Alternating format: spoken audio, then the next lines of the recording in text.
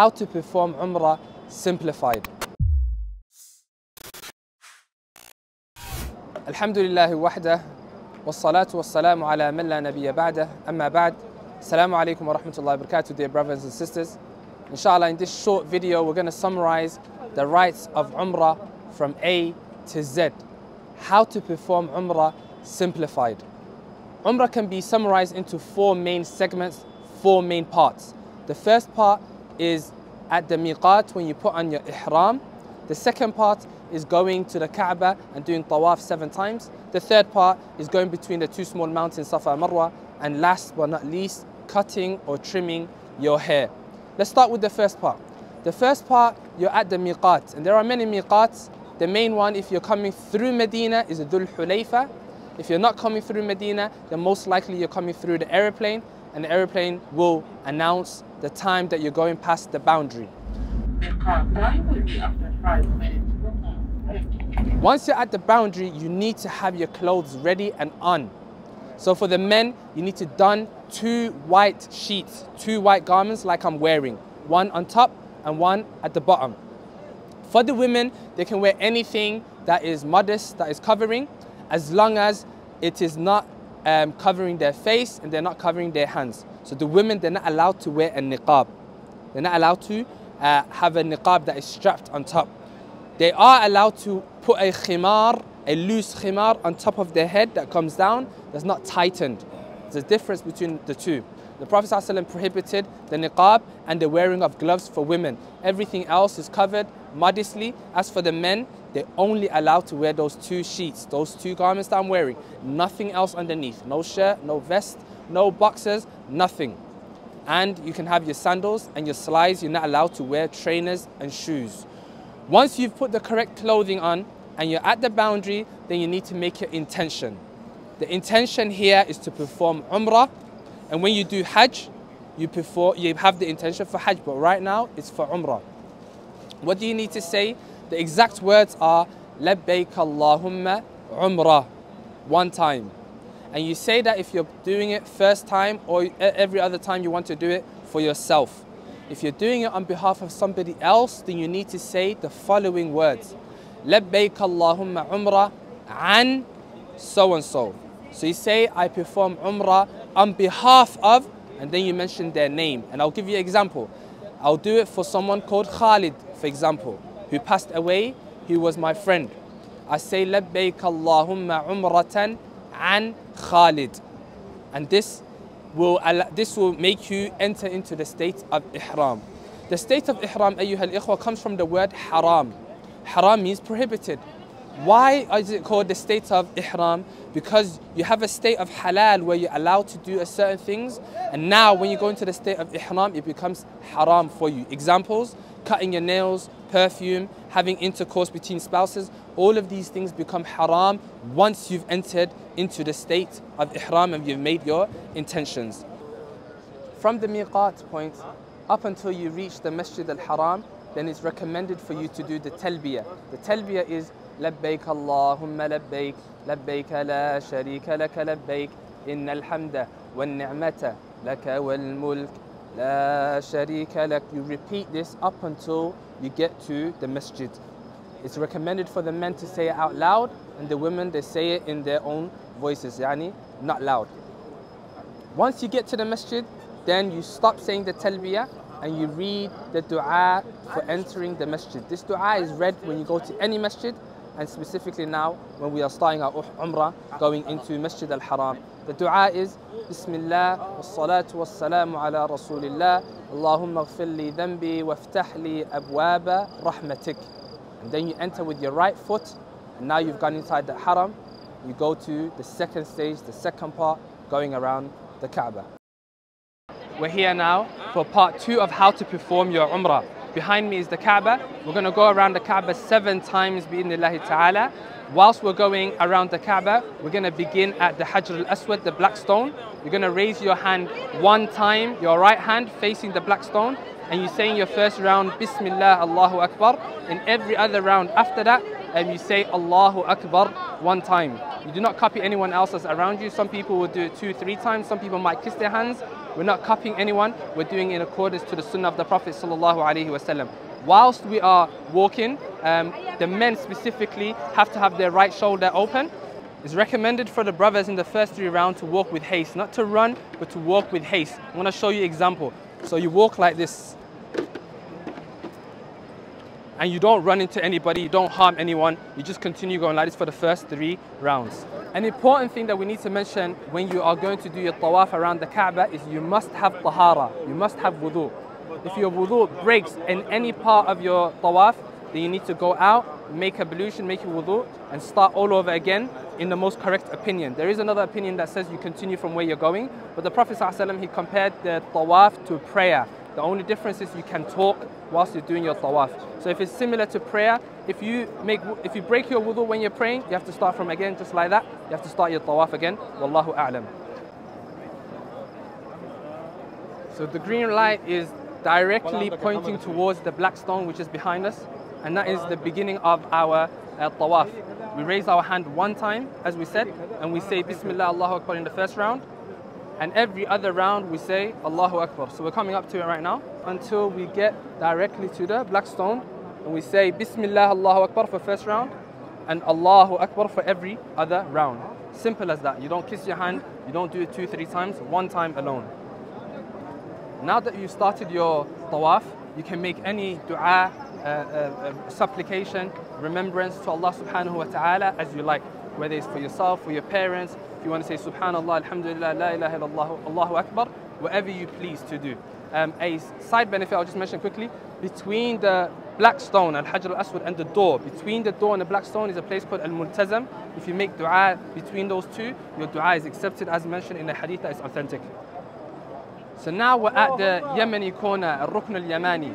From this corner back to the start point, you're going to be reading a specific dua. The Prophet ﷺ instructed us to read. That dua is رَبَّنَا آتِنَا فِي الدُّنْيَا حَسَنَةً وَفِي الْآخِرَةِ حَسَنَةً وَقِنَا عَذَابَ النَّارِ. And you just keep repeating that. You don't say any other dua up until you get back to the start point where you began from.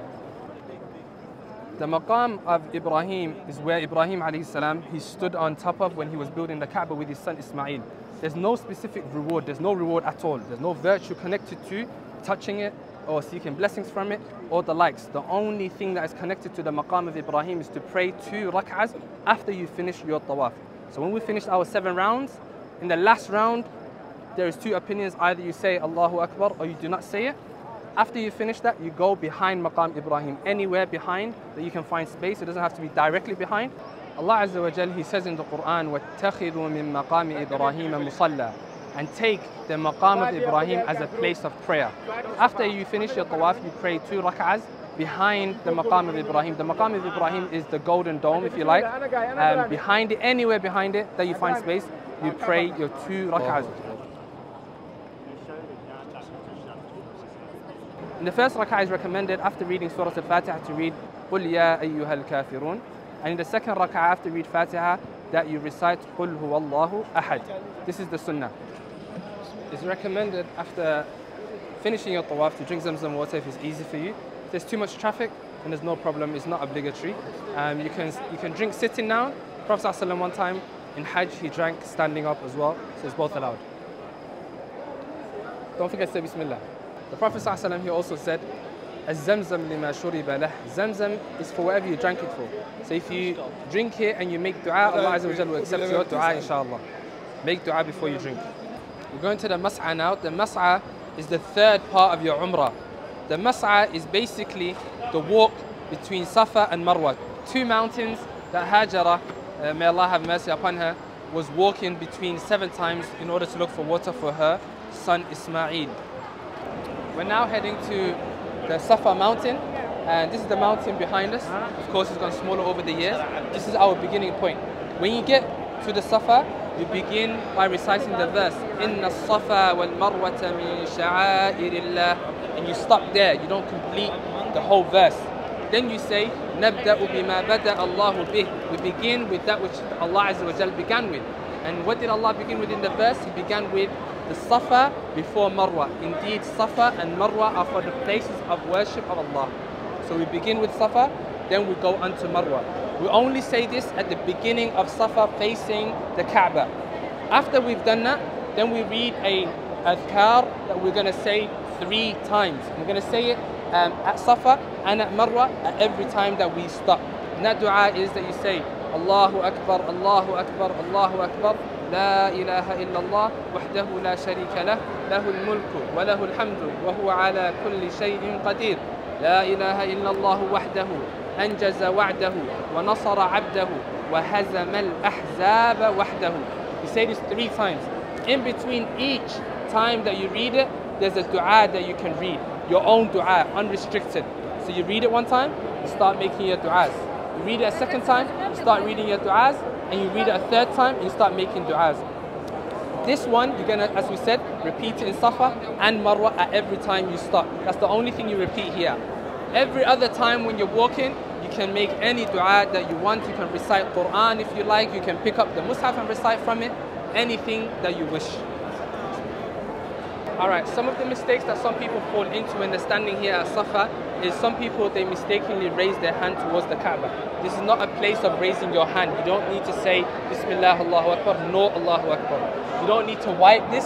There's nothing special about it. It was made maybe 100 years ago or less.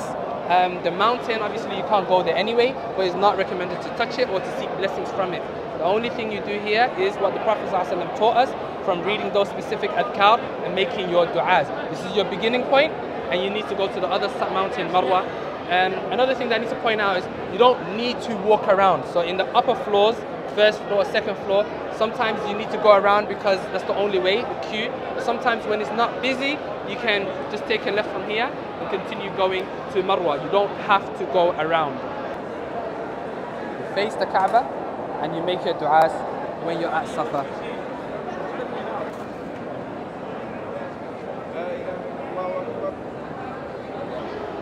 So we're here, we're starting at Safa. An important point that I want to mention is we count from Safa to Marwa as 1 round. And on the way back from Marwa to Safa, that's the 2nd unit. They're going from Safa to Marwa 3rd, 4th, 5th, 6th, and then you end up in Marwa. You finish at Marwa. Make sure you don't do 1 full lap back to Safa and count it as 1. We'll be doing 14 laps. That's not what's required. 1, 2, 3, 4, 5, 6, 7 at Marwa. Nice and easy. Let's go.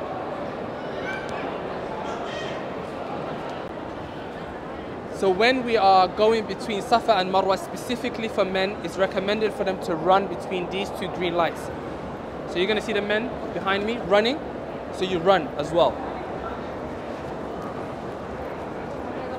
With regards to wearing sandals or sliders when you're doing your walking between Safa and Marwa, then it's allowed for you to wear them.